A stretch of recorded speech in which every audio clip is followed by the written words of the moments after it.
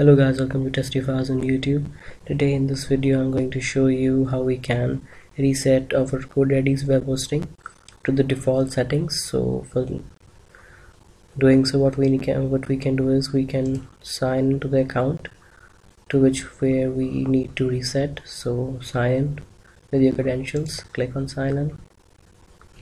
If you have a website of yours and you want to reset that hosting completely to the default, so this video would help you.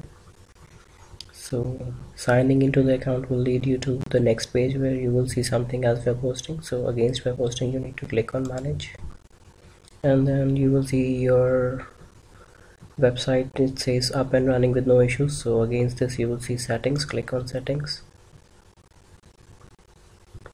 and the very third option that you would see is reset account. So click on reset account, and then it says everything will be deleted and will set back to default settings. No, the domain itself won't be deleted. So click on reset account.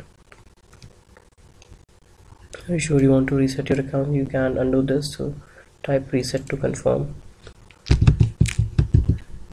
I have wrote the word reset, so click on reset account.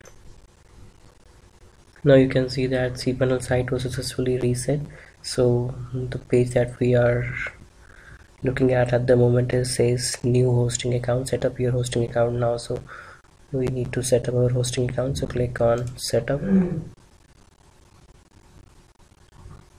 it will ask you about your domain that you want to use. If you have multiple domains, then you can use any of the domain that you want hosting with. So select your domain, and then you just need to enter your credentials and click on finish. So that was all about this video, and for any suggestions and any queries, please write down below this video link. So for more of these kind of videos, please subscribe to our channel, and thank you for watching Testifiers on YouTube. Have a nice day.